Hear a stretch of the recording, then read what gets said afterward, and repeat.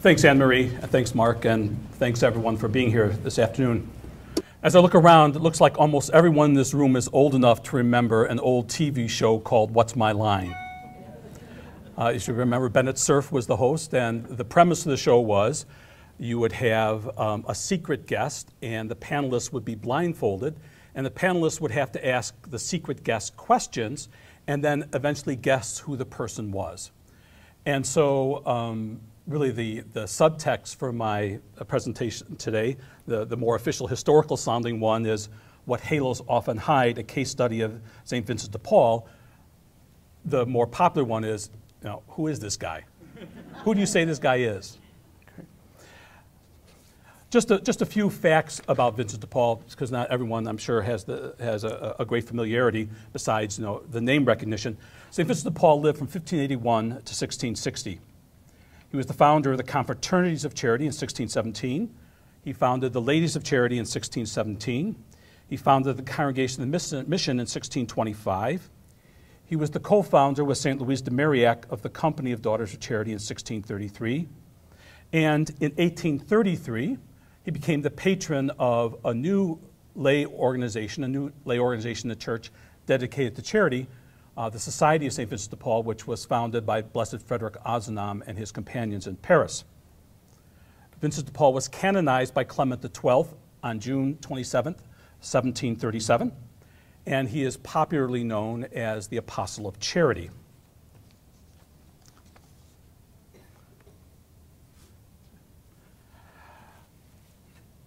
I always believe in defining terms, even if terms seem to be generally known and generally acceptable.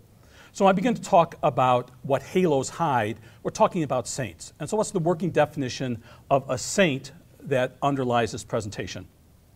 We begin by, of course, reminding ourselves that all the baptized are saints by virtue of our baptism. Throughout salvation history, by a variety of means, the church has identified select men and women whose lives of Christian discipleship were heroic. These men and women are meant to serve as infallible models of the many ways in which human beings, cooperating with God's grace, can choose to live out their discipleship in the kingdom of God and the communion of saints that surrounds them. I also would like to frame this presentation within this particular context, and that particular context is the reception of Vatican II. As you know, we are in the midst of the 50th anniversary celebration of the various major points of the Second Vatican Council, of course, from 1962 to 1965. And CTU and DePaul University has been co-sponsoring a number of wonderful events commemorating and looking at not just the Second Vatican Council, but the continuing reception of the Second Vatican Council. I know very often at the university, when I'm talking to undergraduates who are 18 to 21 years old, I'm very used to things I say to them getting blank. It's kind of like describing the new dinosaur, just you get the same sort of looks. But the reality is that's the kind of look when I talk to them about the Second Vatican Council. That's not the type of look that I get from you when we talk about the Second Vatican Council. Because as a matter of fact, this 50-year-old event is still in the midst of a very, very active reception process. The church is still coming to grips with the revolutionary ecclesiology, the revolutionary shifts in Christianity that were occasioned by that auspicious council. We have lived through great changes. We have lived through great conflicts in the church. We see in the new pontificate of Pope Francis a new emphasis on receiving perhaps under-received or underappreciated elements of the Second Vatican Council. And as a historian, this is nothing new. The Council of Trent took 150 years for the dust to settle. All right. So in many respects, we're still in the middle of the first part of the settling, if you will, of the reception of the Second Vatican Council. And so I'd like to frame this within particular the decree which took place by Paul VI, then we remember our old friend Paul there, the decree on the renewal of religious life, Perfecte Caritatis, which was promulgated on October 28, 1965. And essentially what this decree called for religious communities throughout the church to do was to renew themselves in light of the sign of the times, signs of the proverbial signs of the times, those famous signs of the times that John the 23rd cited as he opened the Second Vatican Council in 1962, to revisit who they were, to revisit their charisms, to revisit their founders, and to reinterpret, refound themselves, if you will, according to the needs of modernity, in light of their founders and their founders' charism. So in many respects, what I'm going to talk about is the ways in which, within the Vincentian tradition, we have attempted to do that over the last 50 years by re-looking at the person of Vincent de Paul and the charism which he gave to the church and indeed to the world. Essentially what I'm going to be talking about is the fruits of my research over the last 30 years. And I can talk about that research for 10 minutes or 10 weeks.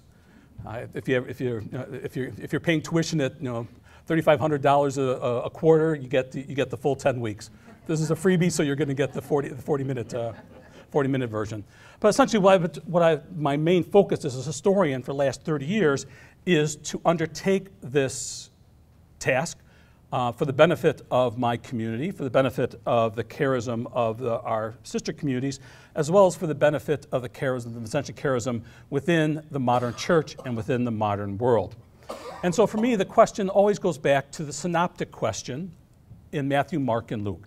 And we're all familiar with the various ways in which that synoptic question is phrased in those Gospels.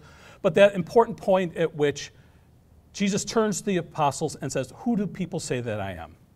And there's no, again, depending on the version, some say you're John the Baptist, some say you're this, some say you're that. And Jesus, again, always never is satisfied with the answer. He always goes and makes it personal. No, who do you say that I am?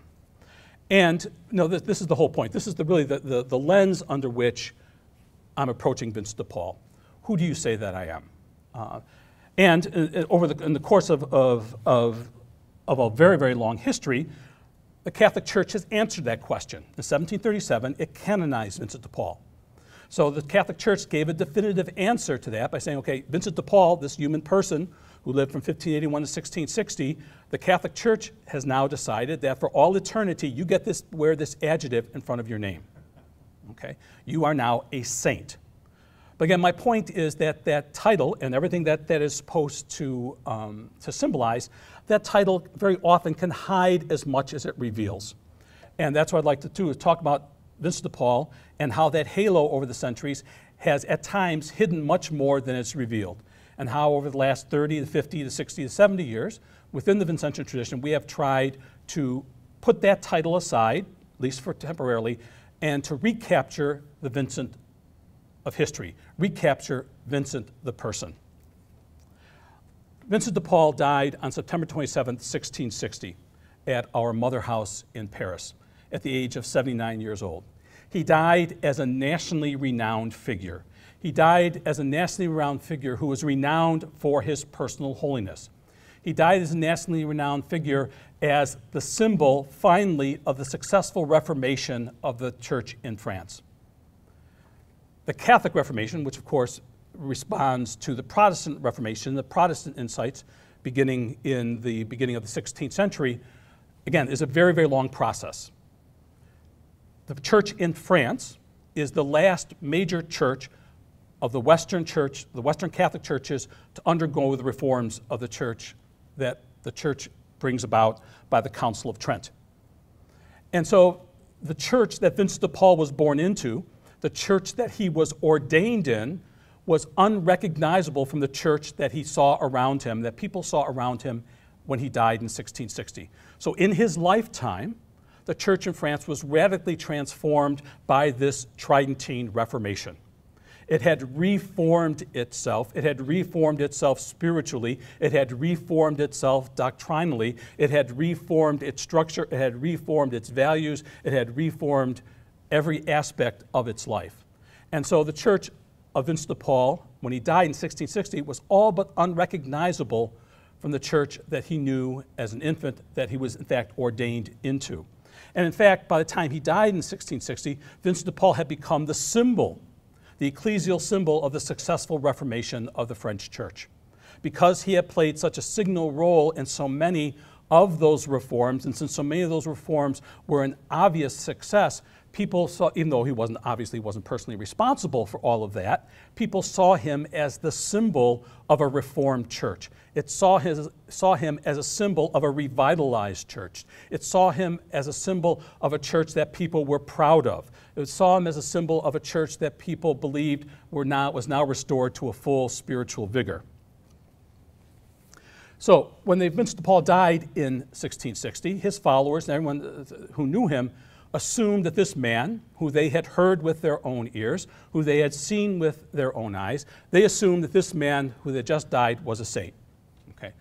We're all very familiar with the scenes, again, because we all witnessed them, at least on television, the scenes at the funeral of Pope John Paul II in Rome.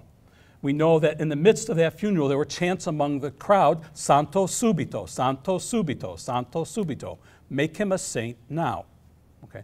That was the same sort of reaction at the death of Vincent de Paul. People were so convinced of his transcendent holiness, so convinced of the model of Christianity that he came to represent, that they assumed that this man eventually would be canonized by the church. And you have to remember that this is a time in church history where the canonization process is very, very different than it is now.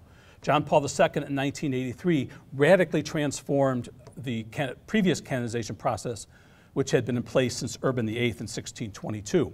Previous to the reforms of John Paul II, and of course we know that John Paul II, during the course of his long pontificate, beatified and canonized more people than all of his 365 predecessors combined. I'd say that's a radical shift in paradigm. Okay. Now, whether it was the best shift in paradigm is a debate for another time. But the previous paradigm of sanctity was one that was very, very different.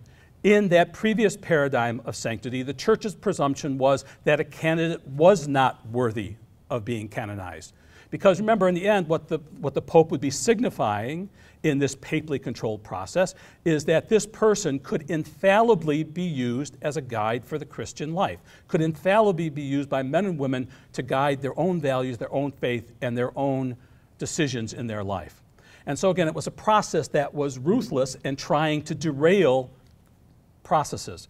You could derail a process because of a question. You could derail it because of a procedural gap. And in fact, remember, in the old days, the church's advocate in this process was the famous devil's advocate. It was his job to stop a canonization cause. It was his job to doubt a canonization cause. It was his job to derail a canonization cause. Right? And so the presumption, as in many European legal systems, the presumption was you're guilty until proven innocent. And so in this process, and again, you could not even begin the process until 50 years after the person's death.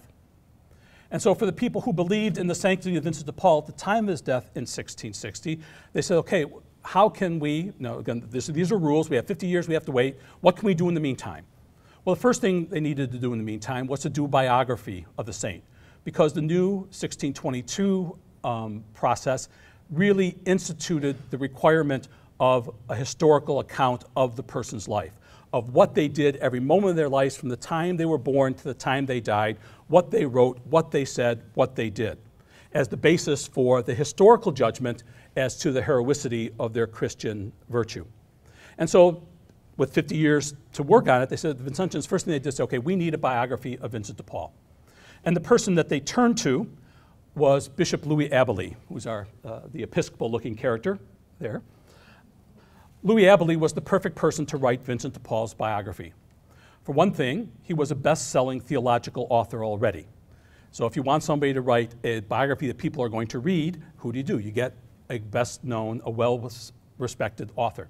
He also had known Vincent de Paul. Okay? Those are the positive aspects. The negative aspect was he was already convinced that Vincent de Paul was a saint.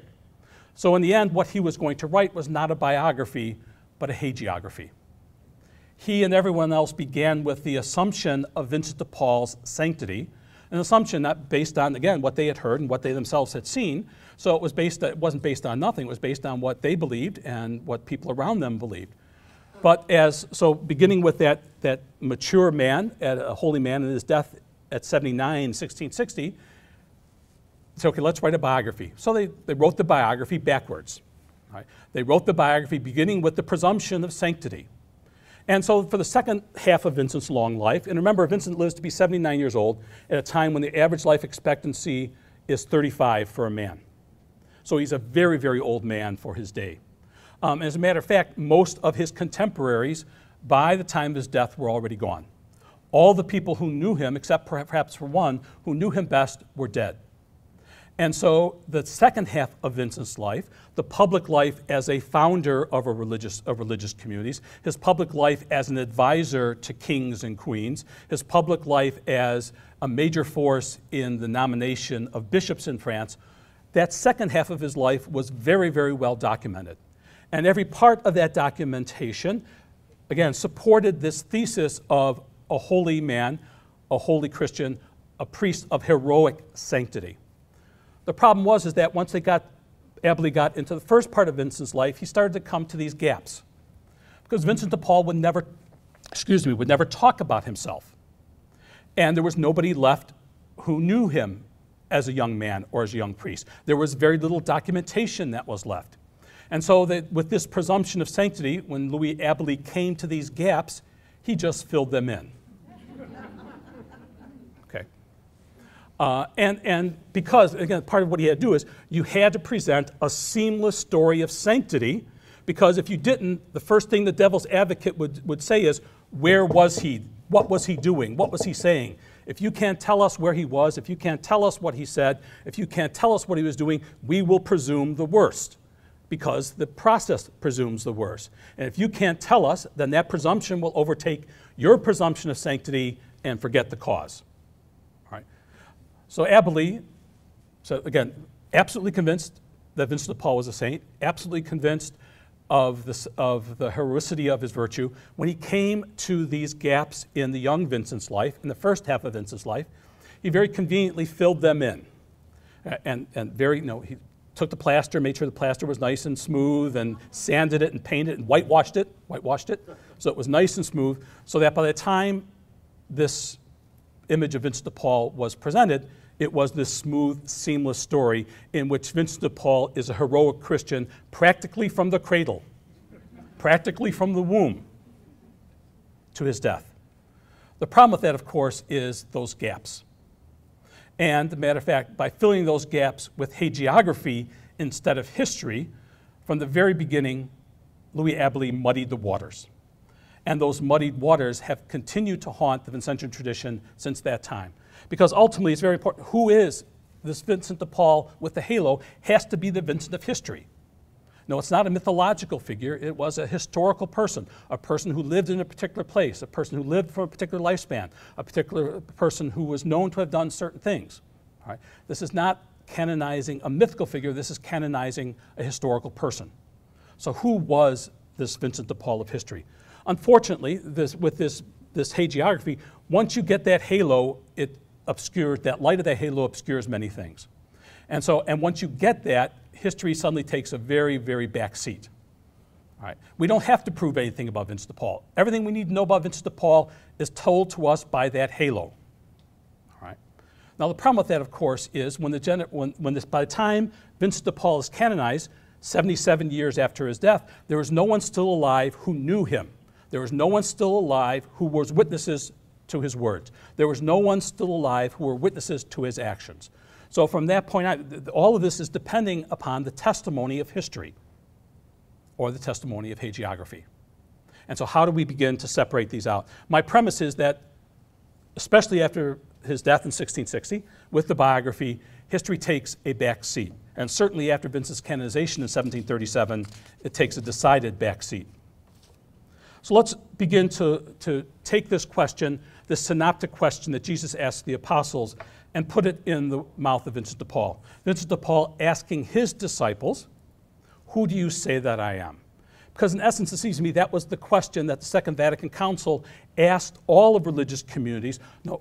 The council turned to the Franciscan community and say, who do you say Francis of Assisi is? They turned to the Jesuits. Who do you say Ignatius of Loyola is? They turned to the Dominicans. Who do you say Dominic was? To the Benedictines. Who do you say that Benedict was? All right. Recapture that person, recapture that charism so that you can reinterpret it authentically according to the present challenges of the present time.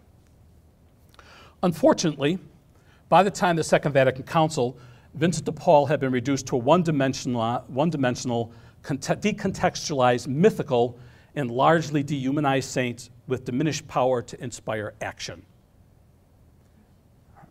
That halo had not only obscured, it had diminished. Right.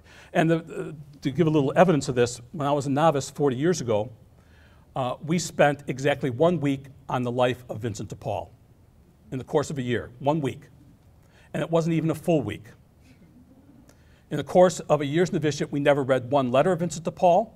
We never read one conference of Vincent de Paul. We never read one biography of Vincent de Paul. We had one person come in and talk for 1 week about the life and times and the history and who Vincent de Paul was. And I can remember saying to myself, is this all there is? Is this all there is to this guy? You know, I've been used to sitting all those hours in the Bishop Chapel with little to do but stare at stained glass windows and plaster statues. There's got to be something more to this man. There's got to be something more to this halo than what I am being presented. And since I was a historian, I said, well, I'm going to see if there's something more to this saint. I'm going to see if there's something more to who he was than the halo.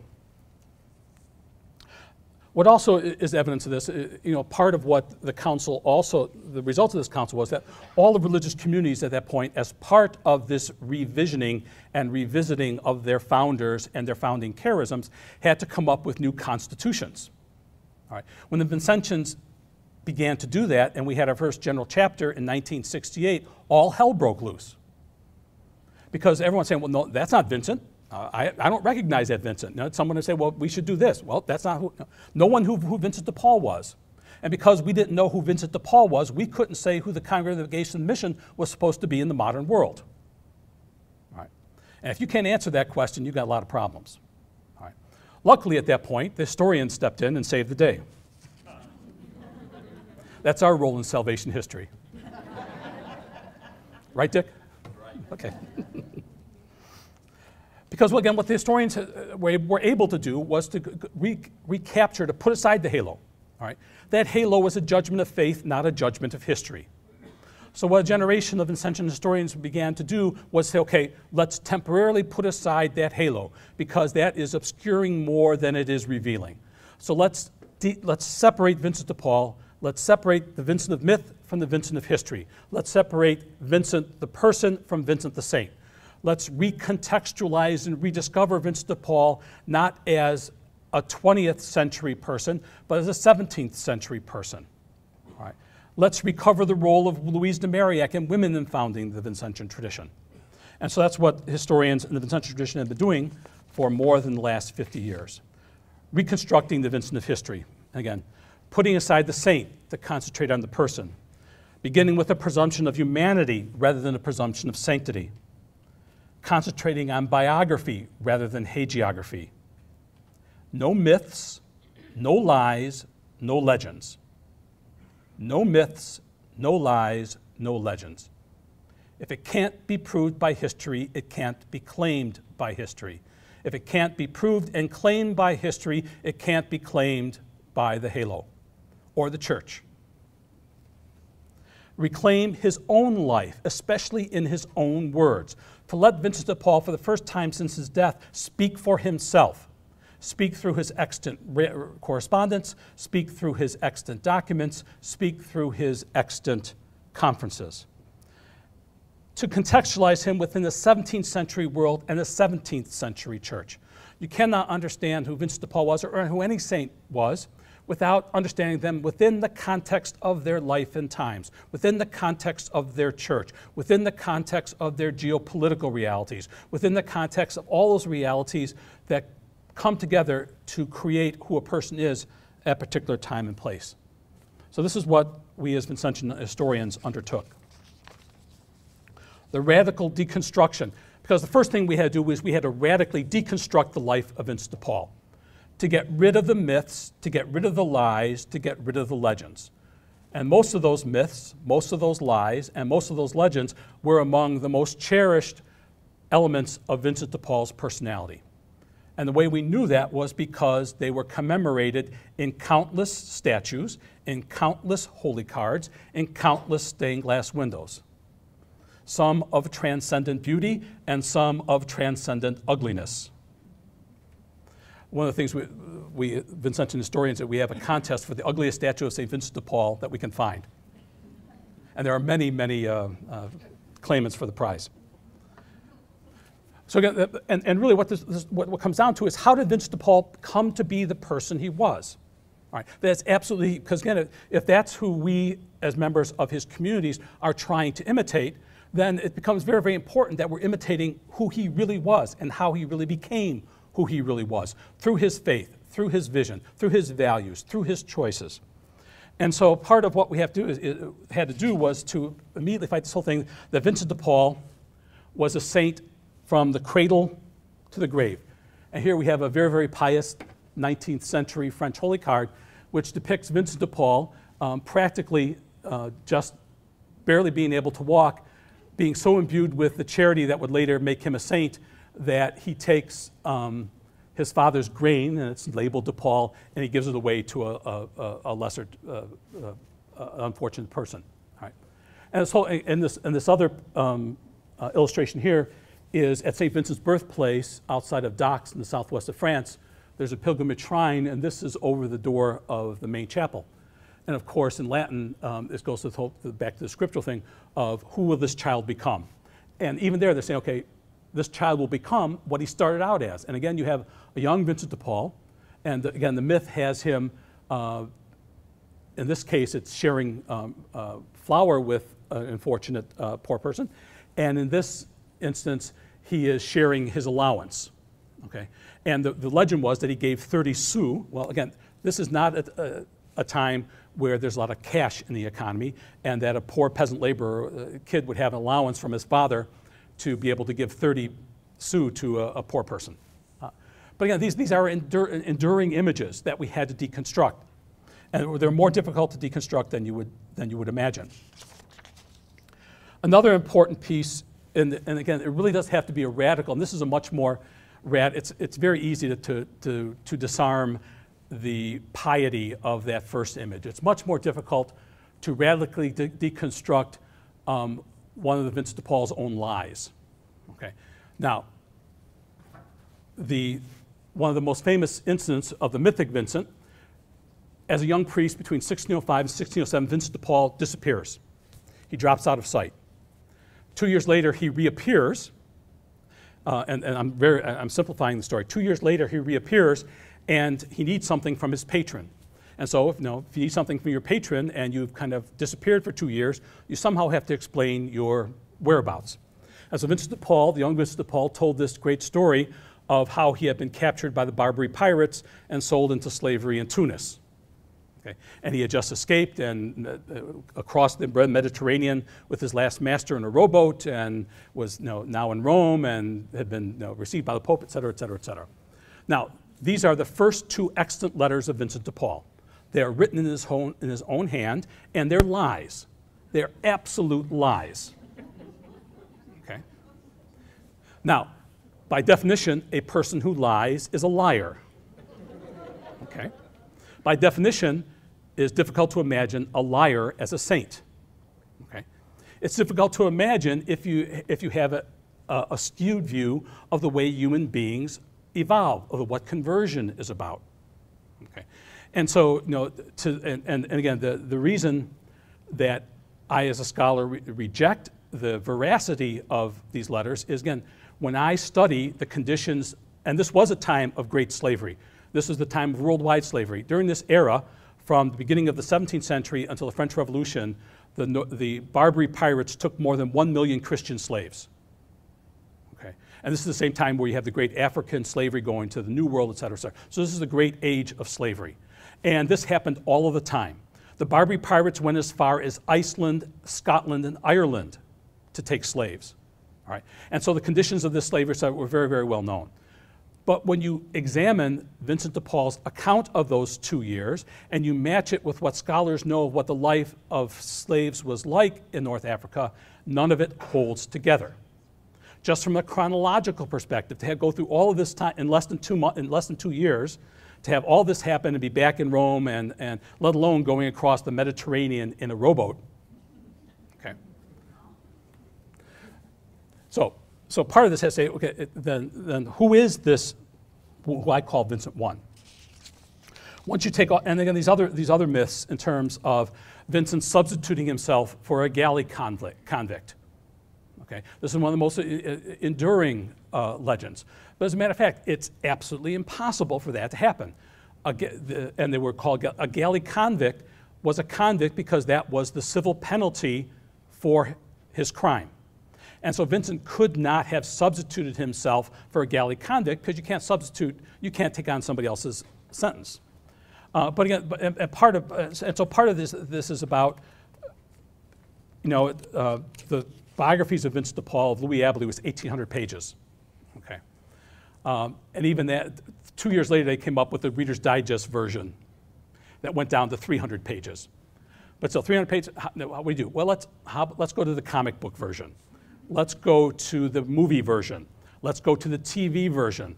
Let's reduce it to symbols. Let's reduce it to dramatic instances, which, what's that disclaimer they put on TV, based on real life events?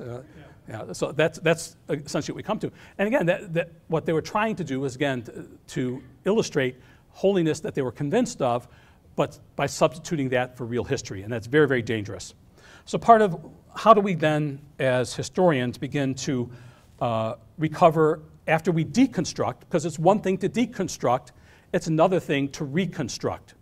It's not enough to deconstruct the life of Vincent de Paul, because after you take that out, what's left of the first part of his life? You have to reconstruct it and to come up with a compelling narrative that explains how Vincent de Paul gets from his birth on April 24th, 1581, to becoming that person that he was at his death on September 27, 1660. So one of the lenses of contextualization, recovery, and reconstruction that we as Vincentian historians have used is the reception of the Council of Trent. Vincent de Paul was the last of the great Catholic reformers. Beginning with Ignatius of Loyola, beginning with Teresa of Avila, beginning with Philip Neri, all of those great figures of the Catholic Reformation, Vincent de Paul, from my perspective, is the last of the great Catholic reformers. And if you understand him as a church reformer, what was the reform that he was trying to institute? What was the reform that was driving him? It was the reform agenda for the church that had been set out by the brilliance of the Council of Trent. Okay, not the caricature of the Council of Trent, which Vatican II reacted to.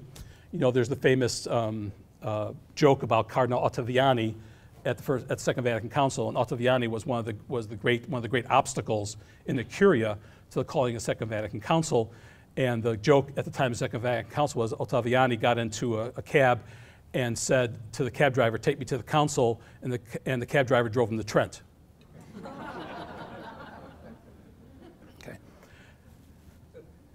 The Council of Trent was a doctrinally, a scripturally, a theologically, a pastorally dynamic and wonderful event. And everything that Vincent de Paul did as a reformer of the church was within the context of implementing the reforms of the Council of Trent. So if you have to understand Vincent de Paul as a reformer, you have to understand the reception of the Council of Trent, not just in Catholic Europe, but in France. Another lens of contextualization, recovery, and reconstruction is Vincent de Paul in his own words. All right. We have 8 volumes of Vincent's correspondence. We have 4 volumes of his conferences. We have at least 2 volumes of his writings, of his documents. Another lens is the geopolitical. He was a 17th century, and he lived in Bourbon, France, with his old friend and our old friend, Cardinal Richelieu. So part of this, again, all of these things that myth that history had to destroy. But again, it wasn't destruction for the sake of destruction. So who do you say that I am? Who do you say that I am not? All right. So this is what this process of historical deconstruction was. We set out to say who Vincent de Paul was not, so that we could then have the positive reconstruction of answering the question, who do you say that I am, and letting the reconstruction begin. So as a result of this is the way I would characterize what I would call Vincent I in the first part of his life, from 1581 to 1617, and then Vincent II in the second part of his life, after his tipping point of his conversion.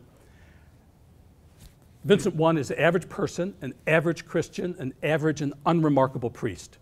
He sees the priesthood as a job rather than a vocation. He is smart, talented, personable, driven, and personally ambitious. He is self-centered. He cuts ethical corners. He's eminently forgettable. Okay.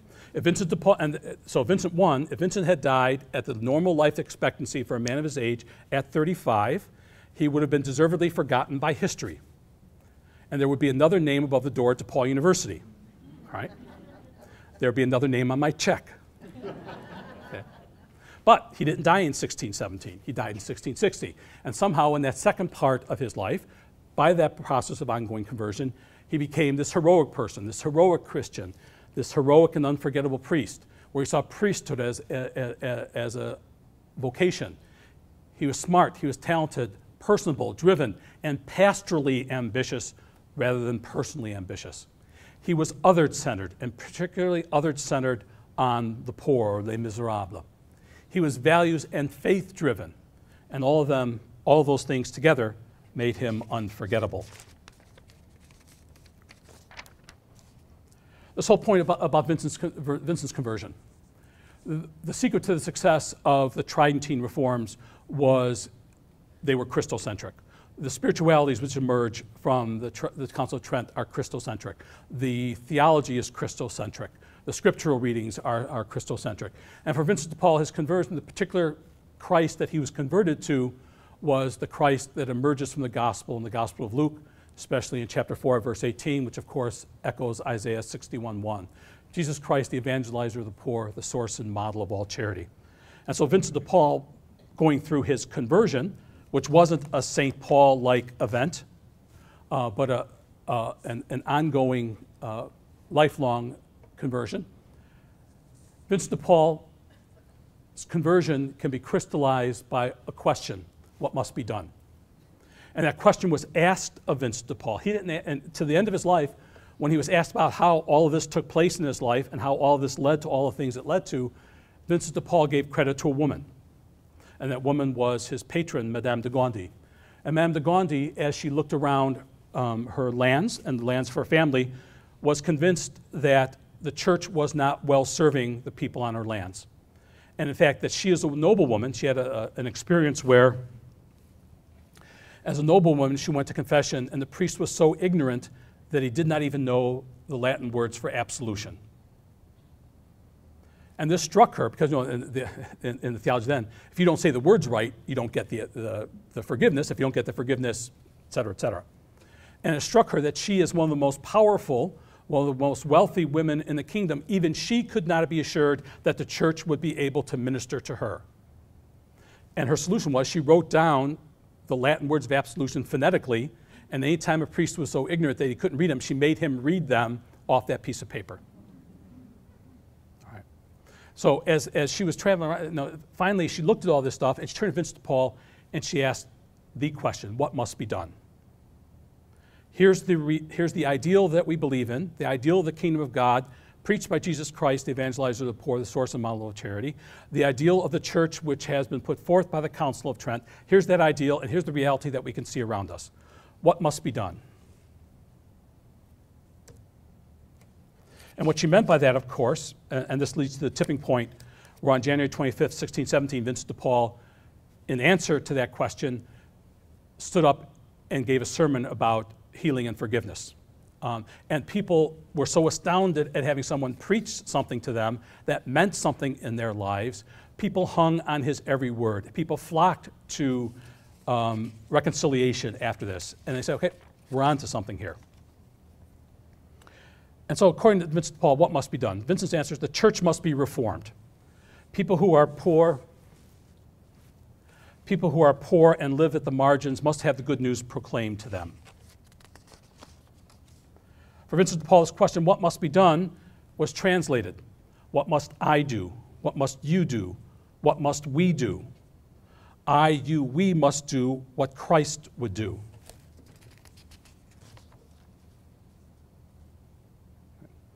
In order to do what Christ would do, we must be Christ-like, like Christ, the evangelizer of the poor. I, you, we must be in a constant state of personal and corporate conversion. We must choose to be. In order to do what Christ did, we must be who Christ was. And as Vincent, for himself, and eventually for his communities, looked at the example of Christ, the evangelizer of the poor, as revealed in the Gospels, this is the Christ that Vincent saw, a Christ who is honest, a Christ who is reasonable, a Christ who is self-disciplined, hardworking, approachable, loving, faithful, courageous, prayerful. And Vincent's imperative to himself was, this is the person I must be. And this is what his legacy to his communities. These are the communities that we must be. So after 1617, Vincent de Paul spent the rest of his life asking and answering the question, what must be done? And he became a saint by asking and answering this question.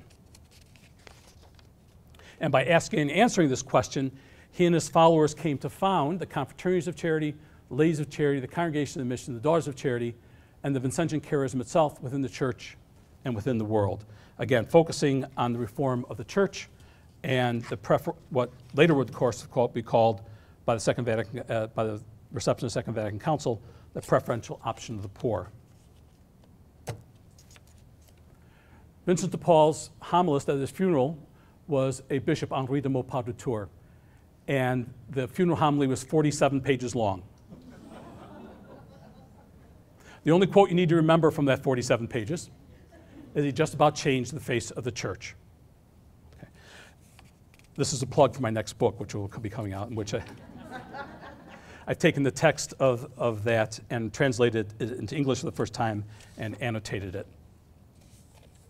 So indeed, understanding what Vincent de Paul is, now we can take that halo off the shelf. Now we can put it back on Vincent de Paul's head. Now that we understand the difference between Vincent de Paul, the person, and Vincent de Paul, the saint, now that we understand the difference between the Vincent of myth and the Vincent of history, now that we've recontextualized Vincent de Paul within his 17th century world and his 17th century church, now that we have recovered the role of Louise de Marillac and women in founding the Vincentian tradition, now we as a community and we as a tradition within the church, we're ready and are ready to ask that Vincentian question at the dawn of the 21st century.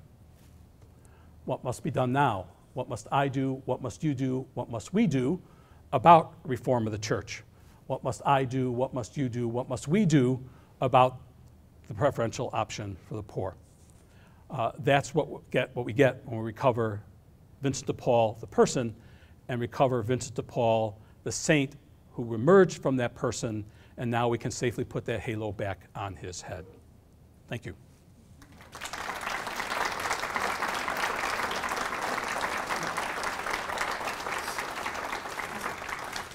I'd be happy if anyone has any questions. I'd be happy to try to answer them.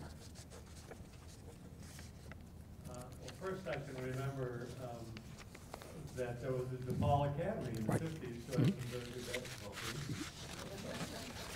But nonetheless, how are the Vincentians different now, or how have they changed during this whole process from when they started this process to its various stages to where they are now, and thoughts for the future? It's a great question. If you, again, many religious communities in the 1950s, when the old new code of canon law was promulgated in 1917, it required that religious orders and communities go back and reframe their constitutions to match new common law. When you look at our 1954 constitutions, which finally did that, when I look at them now, there's absolutely nothing Vincentian about them. Vincent is, again, he's mentioned at the beginning, he's mentioned at the end, and there's no reflection of his values, his faith, his vision, anything within those constitutions for the Congregation of Mission.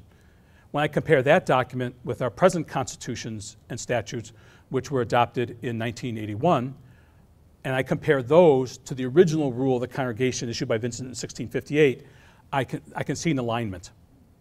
And so what has happened within our congregation is that there has been, by rediscovering Vincent de Paul, the real Vincent de Paul, and the real person, and the real saint, we've been able to redefine our congregation. Because it's not a question of going back to the 17th century, it's a question of taking those transcendent principles and saying, okay, how can those principles answer the questions of the 21st century? Vincent found a way for them to answer the questions of the 17th century. If we try to answer the questions of the 17th century, we're going to go nowhere. Hopefully by now the church has learned that. So now the way we've reframed those is that we've reframed them in a way in which a congregation stands open to asking and answering the questions of the 21st century within the context of the church, but within a context of, again, this idea of the ongoing reform of the church and the ongoing ways in which a church understands what it means to have a preferential option for the poor. So that's now reflected in our Constitution. Now, if you were to, when I go give talks to our novices now, we don't spend 1 week on Vincent de Paul. The novices spend an entire year reading all of his works, reading his biographies, reflecting on his spirituality, putting that into practice, et cetera, et cetera. So that's one concrete way in which that's been reinterpreted. Now, the other piece, for example, at DePaul University, the largest Catholic university in the United States, there's no category in which Catholics are in a majority, not even among students. And so how can this Vincentian question, which is at its root a Christian question, how can that become a highest common denominator for all people of faith, all people of goodwill, to find a highest common denominator, especially in terms of service to the poor, because as the Catholic Church and the Christian Church does not have a monopoly on charity, it does not have a monopoly on justice, it does not have a monopoly on service to the poor or preferential service to the poor.